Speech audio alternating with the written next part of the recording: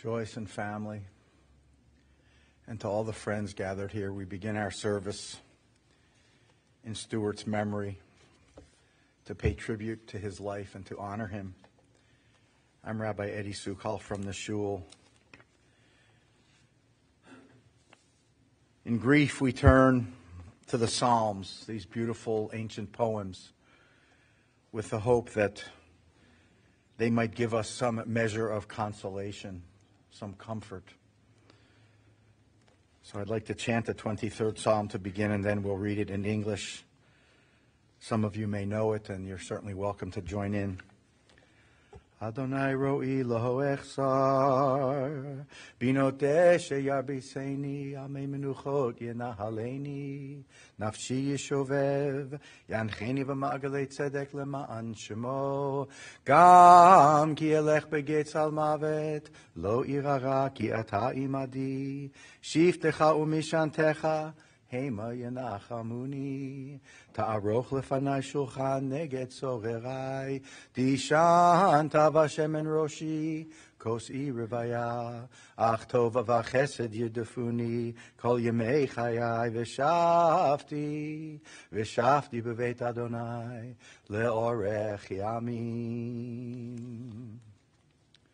The Lord is my shepherd, I shall not want. He maketh me to lie down in green pastures.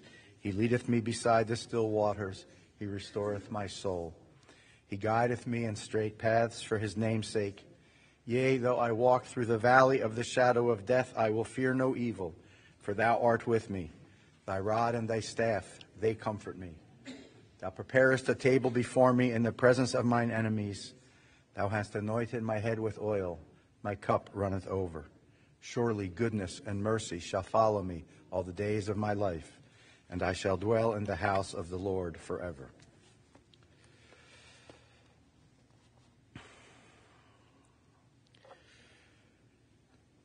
To all of you, Stuart's large and loving family, we who gather with you today know that you grieve in a darkened world.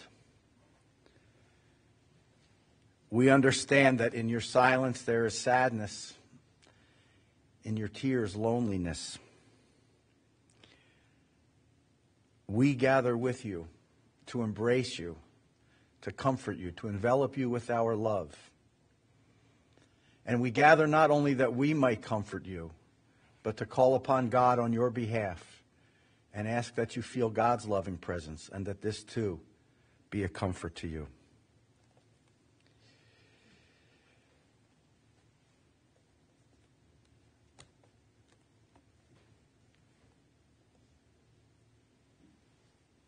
These first few days after Stuart's death, they are known as Yemei Bechi, the days of wailing and weeping. And it's because we're called upon to let it out, to cry, to grieve, to wail, and to do it fully and deeply.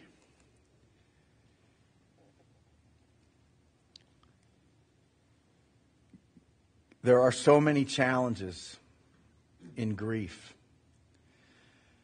But one of them that we confront right away is that along with our deep grieving and our intense sadness, we also reach deep inside of ourselves, each one of us, to find the ability to be grateful for the gift of his life, for a life that was so fully and so well lived. A life that was filled with laughter and smiles, with triumphs of so many different kinds, whether it was in sales or on the ball field, coaching, whatever it was. He lived his life. And thank God for that. And all of you got to be part of that life and to share in the richness of the days and years granted to him. And so we grieve, and we grieve fully. And we are also filled with gratitude for the companionship that you shared with him along life's path, for the gifts of his heart and mind, and those things that he did and said that brought joy and happiness into your lives, for everything about him that is now a precious remembrance. We miss him and we are grateful.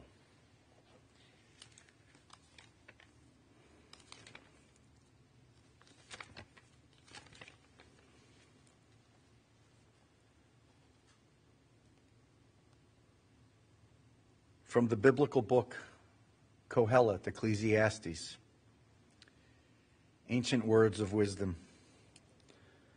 For everything there is a season, a time for every experience, a time to be born and a time to die, a time to plant and a time to uproot, a time to tear down and a time to build up, a time to weep and a time to laugh, a time to grieve and a time to dance, a time to embrace and a time to refrain from embracing, a time to seek and a time to lose, a time to keep and a time to discard, a time to tear and a time to sow, a time to keep silence and a time to speak.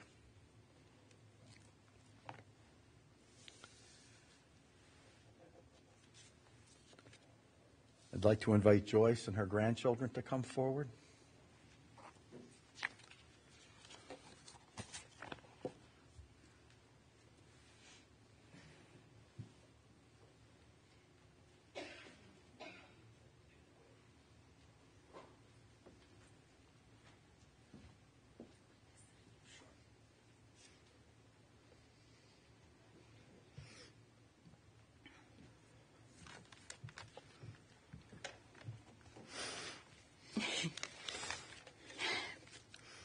My husband will be sadly missed, but happily remembered. Judging by your overwhelming outpouring of sympathy, I am not alone. The common thread is smiles and humor. He would love being defined with these words. In our almost 49 years of marriage, we considered ourselves to be extremely rich because our happiness needed nothing more than love, friends, and family. Every day we shared how blessed we felt with our wonderful children. But in these past months, they all went above and beyond. Without their support, we would never have survived the challenges. As his body failed him, more and more every day, somehow my Stewie managed to function with grace and smiles. Breathing was just about the only thing he could do without my help. Even in these final weeks, with caregivers, he gave a twinkle and humor to the room. When our precious grandchildren remember Papa, they'll have to smile and recall endearing nicknames which I wouldn't even attempt to share because I couldn't say them right. In spite of it all, he always pushed to get to as many plays, concerts, recitals, and sporting events as possible. We grandparents are love, traditions, and cheerleaders on the sidelines. Papa will always be there next to you guys. We are all better for having known and loved optimistic Stuart. When you think of him, please smile, and with your smile, he will live forever. Thanks for being here and being so supportive, everyone. Thank you.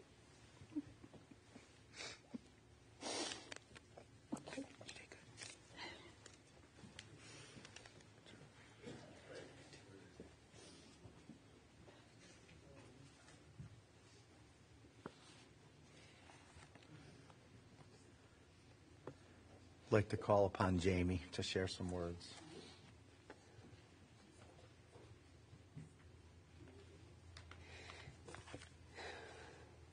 Thank you all so much for the abundance of love and support. We know many of you are grieving as well because my dad touched so many lives in so many ways and had really beautiful friendships. As you know, Stu was fun, engaging, schmoozy, entertaining, so lovable, and genuinely interested in connecting with others. He got to know people in a short period of time, and I mean really got to know them. Before the kids' sporting events or a musical, whoever's sitting next to him, before it even starts, they're laughing and talking. He could tell you the life story of the last repairman in their house or a waiter he had a few weeks ago, because he's just so sociable and makes everybody feel comfortable. That's my dad. As charming and sociable as he was also really content at home in his own world and his world with Mom. He enjoyed doing the plain dealer crossword puzzles, reading mystery novels, watching old movies, or studying football stats and picks for hours and hours.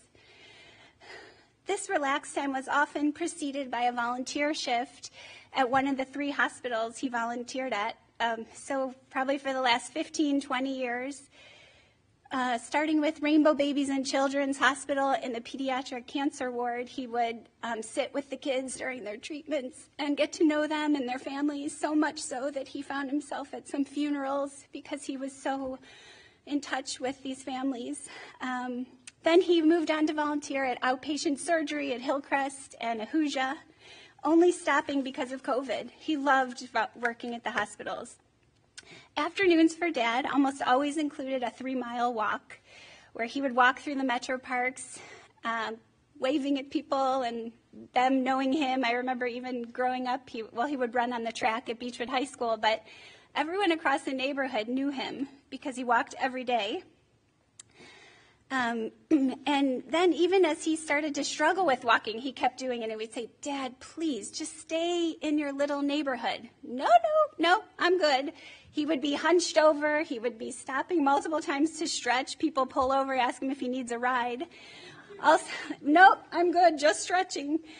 And then they'd wonder, who's the crazy guy in the 90-degree weather bundled up in a sweatshirt and towel around his neck because he needed the good sweat? Oh, no, I love it, he said.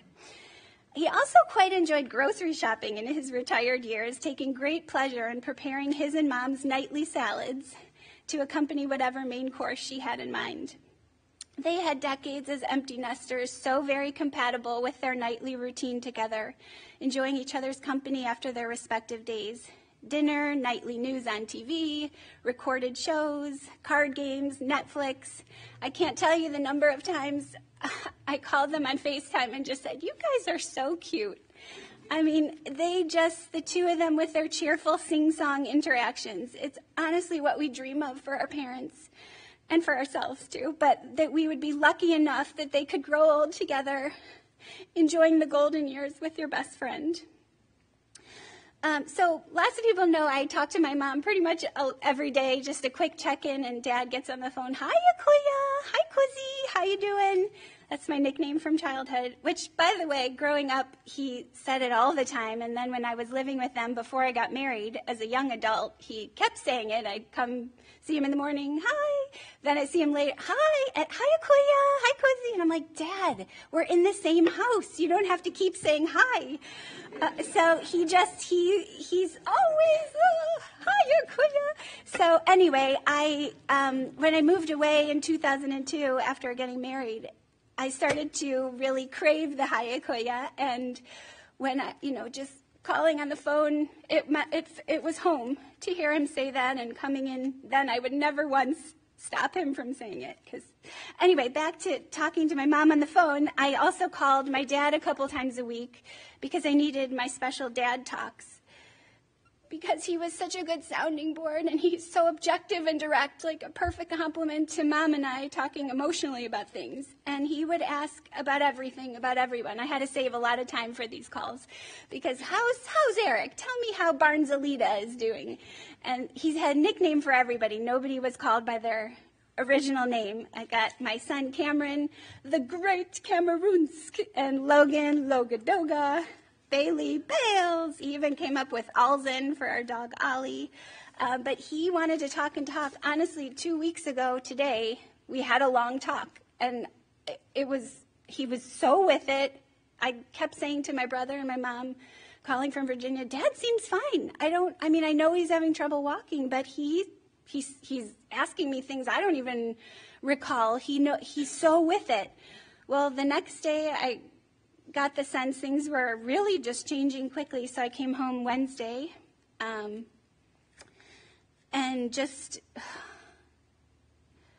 it's just astounding how quickly it changed, because his mind stayed with it while his body was changing, I'm so grateful that our kids each built their own unique relationship with my parents, because they get to take that with them. Some out-of-town grandparents might see their grandkids once or twice a year, but we've all made a concerted effort over the last 16 years to go back and forth every month or two. You come here, we'll go there. And I love that Eric, my husband, has had the pleasure of loving and enjoying both Mom and Dad for over 25 years. My dad is literally a part of me. I have his hands, his small hands and stubby nails, both of us with our borderline OCD, which basically for us translates to doing same things each day that make us feel good. We crave routine. And I learned that, I just am so much like him. Our shared love of exercising for a great sweat, our homebody nature with such contentment, being introverted for regular periods of time to recharge. If you like oatmeal, why not have it every day? Then he would have his turkey sandwich every day, but eventually, maybe after a couple of months, get tired of it and switch to chicken noodle soup, but then it was every day. So if they came to visit, I got the chicken noodle soup so he could keep up with his. So that's what I mean by OCD, but we always said if it works and it makes you feel good, do it. But I have a lot of that with me. Anyway, when I came in the last time a couple of weeks ago, just over a week ago, I wanted to make sure to feed him some of his favorites, because we're both obsessed with enjoying food, and we'd always go, oh, you have to taste this, you have to taste this. So I do that to my husband. He doesn't get quite as excited as Stu with having to taste something. But when I came in town, I got him his ham and black olive pizza from Pizzazz, his burger and fries, winking lizard popcorn, and the family favorite homemade mandel bread. And it was so sweet to watch him savor every bite. After the first piece of mandel bread, he wasn't talking that much, but his eyes were closed in just delight. And I said, do you want another piece? He kind of turned his head and gave me the look like, can we sneak it in? So we did, and after all, why not? A couple of days later, he stopped eating. So that's when reality really set in, that his 88 years of enjoying life were coming to a close. He toughed it out for numerous back surgeries, prostate cancer, a hip replacement, neuropathy, neuralgia, whatever, never letting these challenges get him down. He fought hard, he loved deeply, and left his unique Stu mark everywhere, brightening the days of all of those he encountered. I'm going to miss my dad in a huge way. My heart aches knowing that I can't pick up the phone and hear Hayakoya or Kusi with his love coming through the receiver. If you've had the pleasure of knowing him, you've known one of the most special people you'll ever know. A couple of hours before he died, this past Friday morning, I was home in Virginia thinking about driving in that day. And I knew then it was becoming clear after sitting on the FaceTime the night before watching him that it wouldn't work, like it was going to be too late. So I was going to FaceTime with Mom while she sat by his bedside. And I just wanted to get in a 20-minute workout on the Peloton because I knew he would understand that I would do it for both of us. And I was sweating and crying and feeling his energy so strongly in this Ben Aldis 80s ride, if any Peloton lovers out there. But this Tina Turner song came on at the most perfect time with my outburst of emotion alone in our basement. Her words got him just right. I don't know the rest of the words of the song, but you're simply the best, better than all the rest, better than anyone I ever met. Dad, you're simply the best. I will think of you daily when I exercise, when I savor food, when I'm chatting up a stranger, and mostly when I'm brightening someone else's day. Because between you and our sunshine mom over there, Darren and I learned from the very best. Thank you for being exactly you. I will carry you in my heart every day of my life. I love you, and I'm eternally proud and grateful to be your Koya.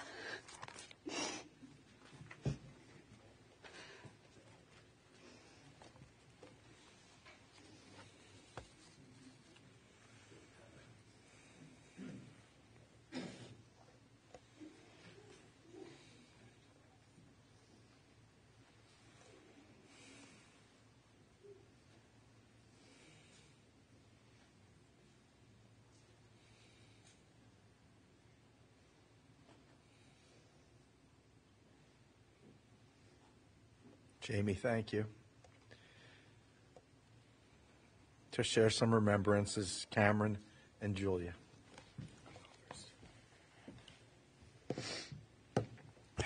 Should I keep it? All right. If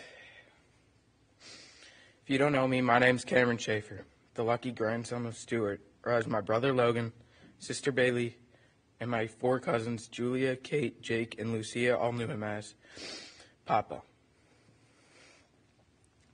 The 16 years of my life, I've shared countless memories with my Papa, from sitting on his lap playing Sesame Street games on the computer when I was younger, to talking about football games on FaceTime a few times a week. I loved all of our time together.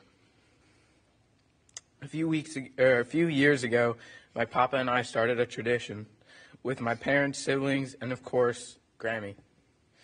Each week, Sunday morning, I would call them, and we would pick all the NFL football games. We would have a winner each week, and at the end of every year, there would be one winner. I will continue that tradition with my family, even though he can no longer participate. One funny story that I love in particular takes place at a restaurant where my family lives back in Virginia. Years ago, my brother Logan didn't want to eat anymore, but had a lot more food left.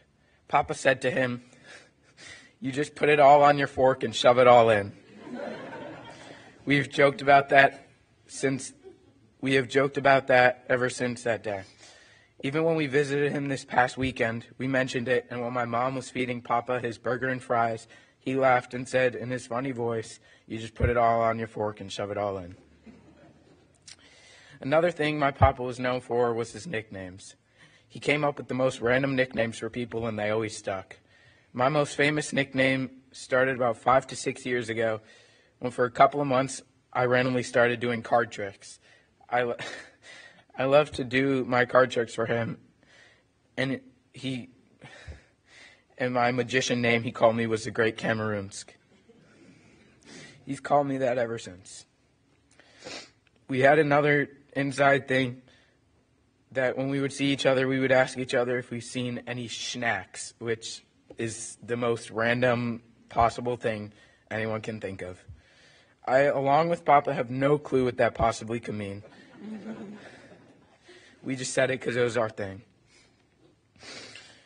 Thank you for always supporting me, along with my siblings and cousins in our activities. You and Grammy would always come visit to watch baseball games, basketball games, football games, musicals, and the list goes on. Papa, wherever you are right now,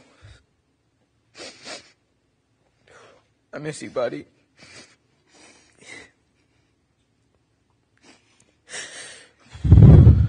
I miss your humor and jokes. I feel empty without you, even though I know you'll always be with me. Thank you for talking to me every week, and most of all, just being you. Find some schnacks in heaven for me. See you one day. I love you so much. The Great Cameroons.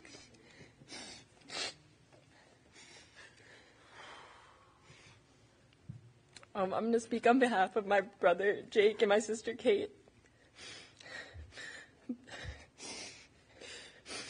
Papa Stu had a huge impact on every single person he met, whether you knew him your whole life or he happened to be at the table you were serving that night. Everyone who knows us knows our Papa. He was at every single play, concert, and sporting event. Oh, sorry, I can't read it. even when we sat on the bench or that year's play was not his favorite. Papa made us laugh every time we saw him. Even sending him a happy birthday text meant he would come up with a response that was sure to make you smile. For example, instead of saying thank you, he would send back a cat or unicorn emoji. Papa even made us smile on his worst days. Through some of the hardest times, he found a way to look over at us and stick his tongue out or make a face just to get us laughing. When I was a baby, my mom would drop me off at Grammy and Papa's every Monday while she went to work, and I would cry from the minute she dropped me off to the minute she picked me up. That is, until Papa would put me on his shoulder, which always seemed to calm me down immediately. As we cry and mourn him, I picture him holding us all on his shoulder, telling us to calm down and that everything will be okay. We love you forever, Papa Stu. Love the Rosebuds.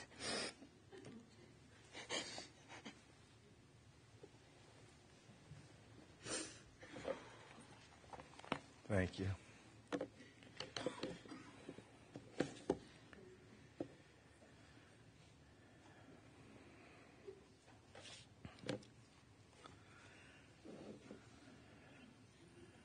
I want to share a short paragraph from Scott. Stu was my dad for 64 years. Looking back, I recognize and appreciate his role in my becoming a generally upstanding citizen. Stu was 23 when I was born. He was a dedicated young father to a fault. One day, while playing catch in front of our house, he continued the fun even after I managed to throw the ball through two of our windows, including our picture window. On another occasion, after returning home from Shaker Day Camp, he immediately schlepped me back to camp so that we could confront some poor camp counselor after I told my dad that I had been bitten by a horse. The truth more likely was that he nibbled my arm. Another time, after injuring my thumb in a baseball game, we went to Hillcrest Hospital, where the doctor mistakenly thought that I had injured my wrist. Stu corrected his diagnosis, informing him that I hadn't injured my thumb. He concluded that the doctor was incompetent and dragged me out of Hillcrest to Richmond Osteopathic Hospital, where we found a doctor who knew what he was doing and determined that I had a broken thumb. I'll miss recounting these stories and others with my dad, but I'll always remember them as special to both of us. Stu was a good man. He was earnest. His legacy is his family, and I am grateful to have been his son. I'd like to ask Eric to come forward to share with us.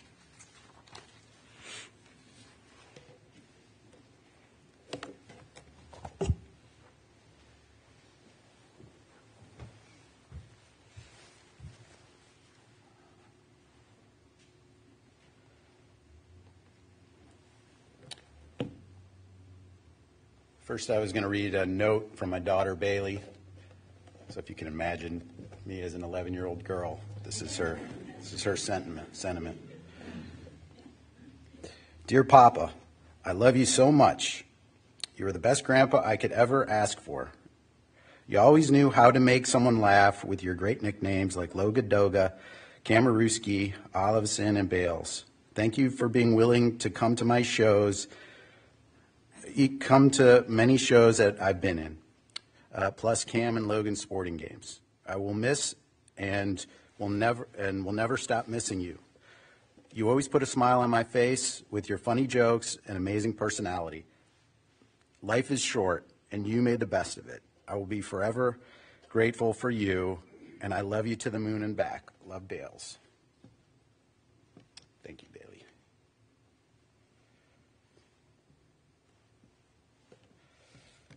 Good afternoon. I'm Eric Schaefer. I'm Jamie's husband, Cameron, Logan, and Bailey's dad. But to Stu, I was always known as E. Rich Barnes. You guys have heard that Stu kind of gave everybody a nickname, and I was no exception. The only thing about my nickname was everybody else kind of had some nice, cute nickname. E. Rich Barnes was a real person. E. Rich Barnes was a 6'3", 215-pound cornerback who played for the Cleveland Browns in the 1960s. To give his future son-in-law, a barely 5'10" Jewish lawyer, the same name as this great Browns player was beyond me. I often wondered what was going on in Stu's beautiful mind when he came up with these things. But for Stu, it just fit. And given these names really showed everybody how important they were to him in his life. So I took it with pride, and I enjoyed it. For short, he'd call me Barnes or Barnesy. Stu, through all my throughout our life together with me and Jamie, he embraced that name. So any birthday cards, every year on my birthday, he called and sang "Happy Birthday, dear Barnesy." He wrote it on every Father's Day card. Every time I talked to him. When I was working in the NFL for the Redskins, I would travel often on Sundays, on game days, and Jamie and the kids would talk to him every Sunday, so even when I wasn't there. And many times he didn't want to bother me, so he would give Jamie messages for me. He would say things like, Jamie, you got to tell Barnesy the Eagles are only 2.5-point favorite, and it's December. Skins got it in the bag. Don't worry. The other thing about Stu, as I got to know him, inevitably when he would come to visit or we would come here, I got to spend a lot of quality time with him. So Jamie and Joyce would go out together, go shopping to spend time together. It was often just Stu and I, typically in front of the TV watching a game or watching golf. We definitely talked a lot about sports, but we talked a lot about life. We talked about business. We talked about politics. We talked about movies. It was really an amazing experience, and Stu became a great mentor to me.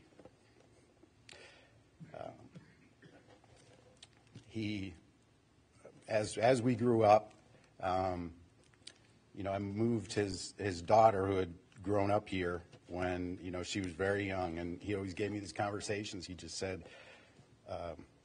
you got to follow your dreams. Wherever you guys go, we'll be there. So don't worry about Joyce. I'll get her to go, and we'll be there. We also, he would tell me about, I learned a lot about him. I learned about when he was in the Army and he was a medic. I learned about when he was a high school football player for Shaker football. I learned about what life was like being a single man for Stu. Sometimes he shared and sometimes he overshared, which you might want to hear from your father-in-law, but always interesting, always fun nonetheless. As Jamie talked about, in order to keep his mind sharp, he studied the lines of the football picks. It wasn't just football. He'd study it every day. He had his little pencil, his eraser. He'd study football lines. He'd study baseball games. He'd study basketball. Any sport that you could imagine that could have had a betting line, that was Stu. He was always studying it. And he always just wasn't sure. And so he always just thought there was something going on. He would say to me, this team's favored by 3.5 and their defensive ends. I don't know. Something's going on. What do you think? It's something. There's something happening here. And so after he did this for a number of years, I'd say, Stu, what do you think they're cheating? What do you think's happening here? He said, I don't know. You know these football players. And I said, you think they're taking money? And he just shook his head and said, I don't know. But that was kind of one of our debates. He took it so seriously and so personally. But through our conversations, every step of the way in our life and our career, having a family, as our family grew, he was always there to support me wherever I went. We lived in Kansas City. He came there to see us. Then we moved to Virginia, where we live now, and they were always there. I initially started my career in motorsports, and just every time I talked to him, whether he was interested or not, he acted incredibly interested and had so many things to ask me, and would corner me and just want to know everything going on. When I moved to the NFL, Stu, being a football fan, was particularly excited, and I was excited for him. I could remember kind of one of the first times I had him. Now, Stu was just happy; he was thrilled to just sit on his couch and watch all the games, in his chair. He certainly didn't need to go to any games, but when they came to visit, it was the first time, and we told him we were taking him to the game. Stu, in many ways, is like a little kid with his excitement. He was just beaming, smiling ear to ear. And Jamie and I and Joyce had talked about, well, who's going to watch Stu? We're going to take him on the field, and who knows if he's going to go talk to the referee, if he's going to go talk to the owners of the other team. We got to watch him. So I remember us coming through the tunnel, and Jamie's looking back and making sure that she's got Stu, and she was going to be in charge of him just in case, so he didn't get out and go anywhere. And he just kept saying, "JB, I'm going to be fine. I'm going to be fine. Just I'll be cool. I'll be cool."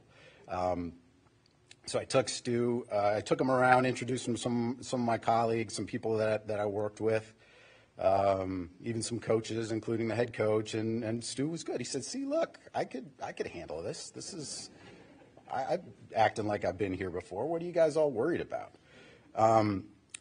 And then I decided, I saw our running back coach, and I thought, I'm going to go introduce him to Stu. Our running back coach was Ernest Biner at the time, and Ernest, for all the Cleveland Browns fans, was kind of a controversial figure in one way or another, involved in the fumble. And I knew Stu, as a good Browns fan, would know him and remember and at least appreciate meeting him. But I figured Stu was just going to stay cool.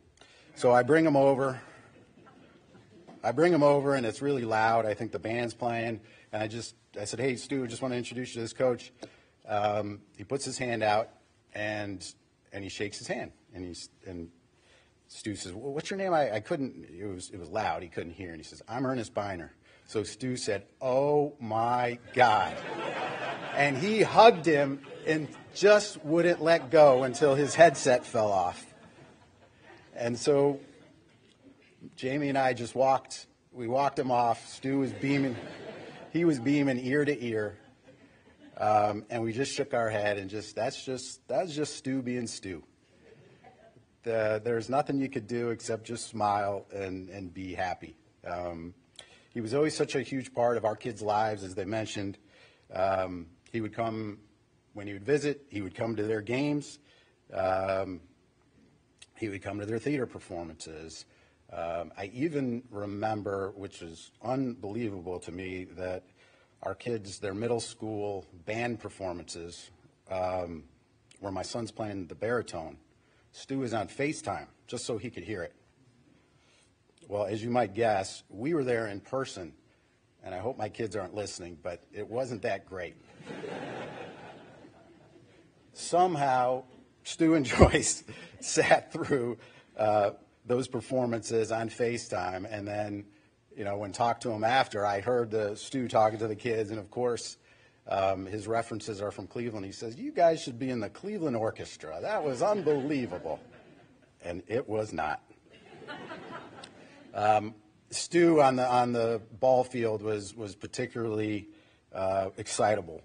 I remember a game of Cameron's that I took him to, and there were the umpire didn't think it was great. His team was losing, he was calling guys out on strikes. Stu wasn't happy with what was going on. So he's screaming. I mean, you can't not hear him. He's saying, "That is bullshit." And the umpire's standing right there. And I said, "Hey, Stu, you just got to calm down." He's like, "That is bullshit. They should never have hired this umpire. They're taking everything away from these kids." And I said, just to give you some context, Cameron was 8 years old. And the umpire was 12.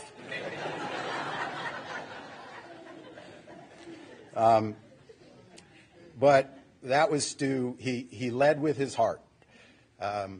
Everything he did was with his heart, and he may not have always said it exactly the right way or done it exactly the right way, but that was that was who he was. And I'll close. I had one other story just that I found out when we came into town. Joyce was telling me a story of a neighbor. And it wasn't even really a neighbor. So Stu went on these long walks through the metro parks, and he took these I guess 3-mile walks, and they received a card, and it was from this woman who one of the people that he met on his walks. Now, this wasn't one of his neighbors. This wasn't a friend of Darren and Danielle's. This wasn't there was. Sometimes people in business and are jaded and just think, well, what would that person have to offer Stu? So why would he stop? I mean, this was, I don't know, a mile and a half into his walk, and we passed our house today, and it was a family in a small house. They had 4 children, and I just wanted to read something from this woman who wrote the letter and just talked about Stu's smile and how he impacted them. She said that, "I just let you know your smiling face and positive attitude was missed. I must mention the fact that you always impress me by remembering and rattling off all of the familial names." So this was a young woman who had a bunch of kids. She said, "Everything you did, all of your recall from memory was amazing. I always passed it along to the family." She said, "It's funny how people come to meet. With your daily walk, I still see you walk passing by. And if it had not been for your outgoing personality, that's where it may have ended." And I think I know for me and for 99% of us, that's how it would end. You'd take a walk, you'd walk by somebody, you may see them and give them a wave or a smile, but Stu had to engage these people. He engaged them, and he created a friendship where they came to really appreciate and look forward to his walks.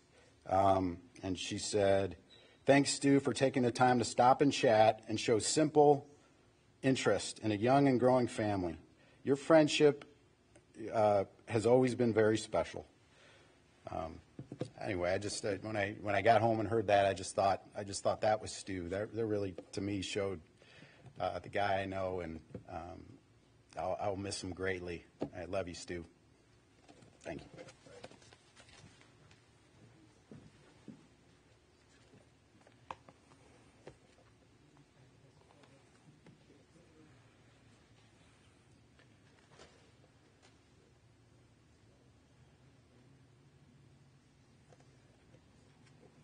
To share memories of his father, Darren.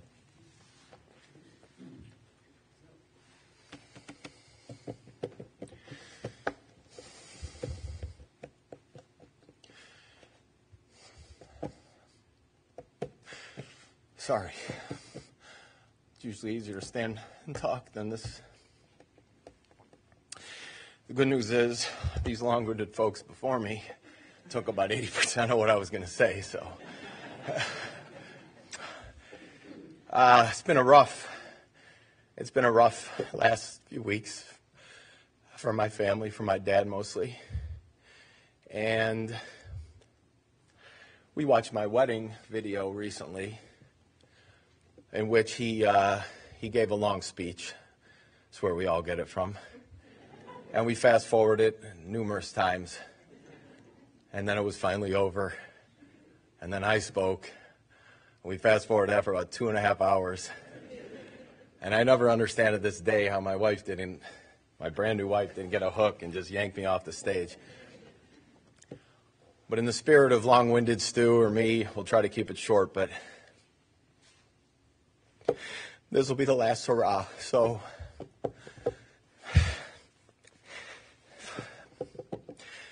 you heard about my dad's volunteering, unbelievable, sitting with families while they were literally in the pits of hell, having their kids taking chemo. Adults, just being an amazing person. What we didn't mention is I remember being a little kid. My parents had written a beautiful letter to Santa Claus that asked him to please make an exception and let us fine Jewish people get some gifts on Christmas. So my sister and I were the beneficiaries of not only 8 nights of Hanukkah, but Christmas Day. But my dad always took off right after we opened the presents, and he wouldn't return until pretty close to dinner when my grandparents would come over, because he was at a hospital in any department they needed him, trying to make sure that somebody who did celebrate Christmas got to be home with their family that day and take their hours for him. He was never there for the times when my mom had to explain something you may not know this about Santa Claus, a defective toy or a toy that was out of favor with my sister and I. Apparently Santa at the time had deals with Children's Palace, Kitty City, and Toys R Us that you could exchange or take back these said toys. It's no wonder none of them are in business anymore. The Santa effect ruined the toy industry. All the Jews were returning their gifts. By the way, I wanted to mention my brother was in Chicago last night flying up from Austin with his wife, and their plane got canceled. And they are en route to Cleveland now in a rental car, and hopefully you'll meet us at the cemetery. But that's why the rabbi was kind enough to speak Scott's words. I'll just tell you a couple quick stories that I just feel embody. You know, he's a smiley guy. He's a happy guy. There's just some good memories. I played baseball for all my school years and summer years with Damian Creel, who is black. His dad is black. And my dad and Marv Creel hopefully have reconnected. Rest in peace, Marv, also. They had a special bond, and it was somewhat, you know, if you were a black person who didn't know their bond, you might have found it inappropriate. The way my dad spoke to him, like, I don't know. One night at a varsity basketball game, I was near my parents sitting there, and Marv Creel entered the gym. And there had to be a moment in the game, I don't know what happened, but it literally made this gym go silent. I don't know why. But you could have heard a pin drop prior to my dad yelling, "What's up, bro?" And the entire place just turned to say, what is that white guy doing? Marv Creel yelled, "What's up, Stu?" And they hugged, and everything was good. I was thinking about some of these memories. We were watching Friday Night Lights the other night as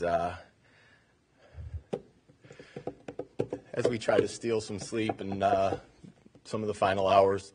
It's a show that many of you may know, I think the greatest show ever made, and I beat my dad into submission to make him agree. So he too would say it was the greatest show ever made. But sporting events, obviously, I don't want to repeat everything. You know, these are what make my parents happy. That they're always there. I've received so many texts over the last few days from people who haven't been in touch with in 20 years, just to say, I remember your dad coaching. I remember him smiling. I remember him cracking jokes. And his jokes are what I've been in line with him at an amusement park or at a grocery store or at a bank, where literally the stranger standing next to him by the time they're at the front of the line is his friend. And, you know, something that I truly hope I'm able to always do. I give a lot of people nicknames. You know, a lot of you might have one. He's just a guy you could always count on. Even my friends growing up, a friend that I'll leave nameless for right now, left his flask in a car one night. My dad went to fill the car up the next day and found Seth's flask. And he never sold them out. I just want to make sure I don't forget if there was another story I'm forgetting. Oh, I mean, just two great lessons that he gave me. The first thing my dad, I think, ever taught me was to shake hands when you meet somebody or greet somebody. Firm handshake, look them in the eye. And I always have tried to live by that. And at the similar time, my dad took German through many of his years in school, and his grandmother was German. He taught me to say "go shit in the ocean" in German. So I can't tell you what it is right now as I stand there. I got to Google Translate it later, but something with Yaffen in it. But it was just the memories and the lessons we take. And the final thing to the NFL picks, my dad enjoyed, picking out the games, and he and I would bet on a few every week. But he also, as much as the games were fixed in his mind, the next time you watch a game and the next time a NFL player, offensive lineman, makes a false start, every single false start I've ever witnessed with my dad, and that's probably somewhere in the neighborhood of 6,290 false starts, he would always turn to me and say to me, as if it was the first time, "Can you believe these effing guys can't remember the snap count from the huddle to the line of scrimmage?" Every single time, as if it was the first time. I'm like, I can't believe it, Dad. I can't believe it.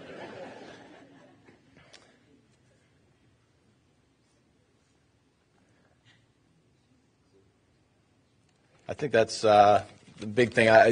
He's the waiter waitress thing is something I've started to grow into myself. I haven't quite got to that. How'd you enjoy your meal? We hated it. I don't get to that yet, but he would always hate it.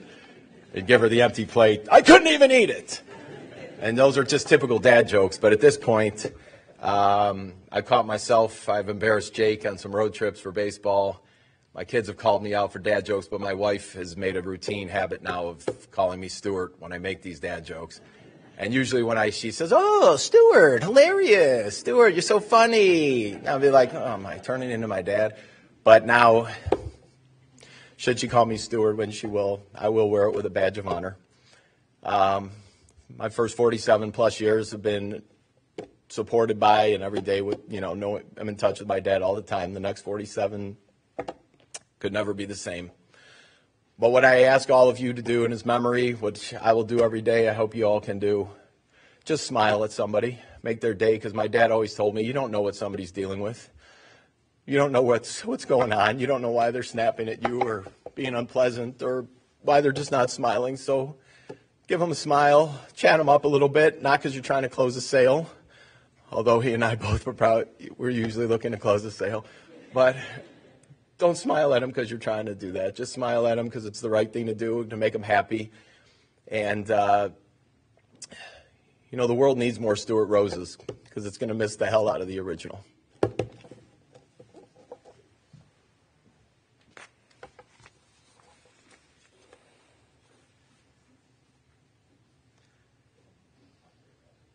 Darren, thank you.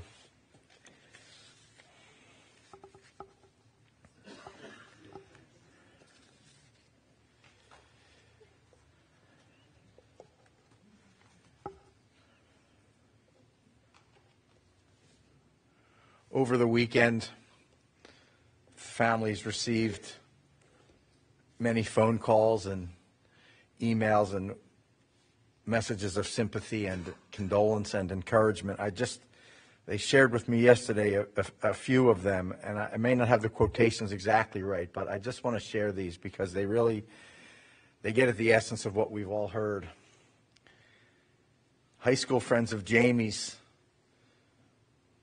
who wrote to her and said, "Your parents were a staple of our childhood." What a wonderful compliment, not just for Stuart, but for Joyce as well. Parents were a staple of our childhood. That's the kind of people they were.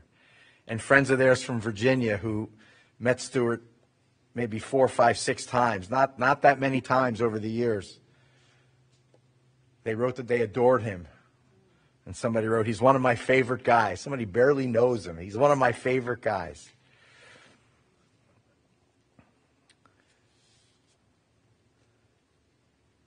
And then somebody else wrote, "We lost a legend."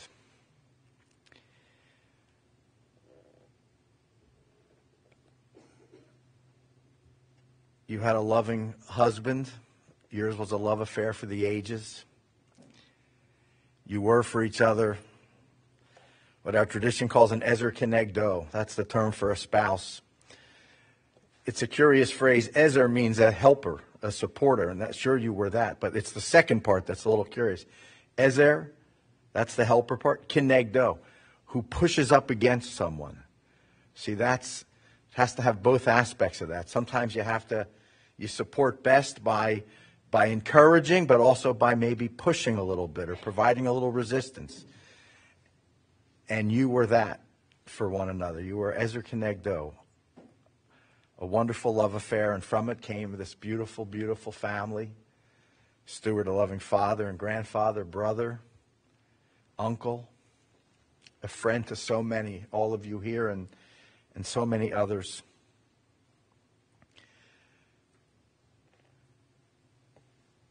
Joyce and Jamie and Darren, what I hope for you and your families is that the more recent period that has been so difficult, as you alluded to, let those memories fade into the recess of your mind. And instead remember Stuart in the fullness of his life with that big smile, the laughter, the unbridled optimism, the can-do, will-do, is-doing kind of way he carried himself in the world. Let that be what you remember. Let those be the stories that you share.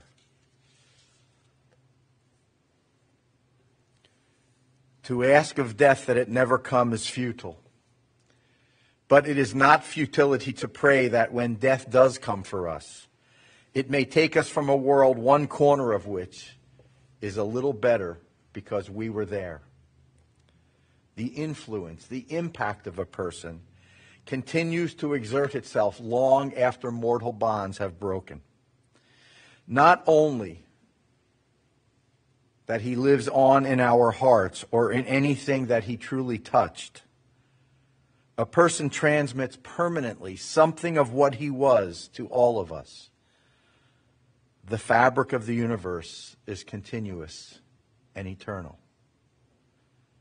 Zecher Tzadik Livracha. Stuart's memory will forever be a blessing to all of us who knew him and who loved him. Amen. Please rise. El Malei Rachamim Shochein Bamromim Hamtzei Menucha Nechona Tachat Kanfei Hashchina Im Kedoshim Utehorim Kizohar Harakia Mazhirim Et Nishmato Shehalach Leolamo Began Eden Tehei Menuchato Ana Bal Harachamim Hastireu Beseter Kanafecha Leolamim Vayitzror Bitzro HaChaim Et Nishmato Adonai Hu Nachalato V'yanuach b'shalom al mishkavo v'nomar Amen. Compassionate God, eternal Spirit of the universe, grant perfect rest in your sheltering presence to Stuart K. Rose, for he has now entered eternity. O God of mercy, we pray, may Stuart find refuge in your eternal presence, and may his soul be bound up in the bond of everlasting life. God is his inheritance, and together we say, Amen. Please be seated. We will continue with our burial service at Mount Olive Cemetery.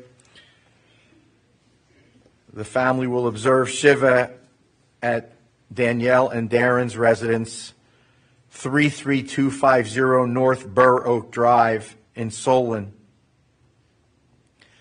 Shiva will be today from 5 to 9 p.m. and again tomorrow from 4 until 8 p.m. For those who might wish to honor Stuart's memory with a charitable contribution, his family suggests that you direct your generosity to pediatric cancer at university hospitals.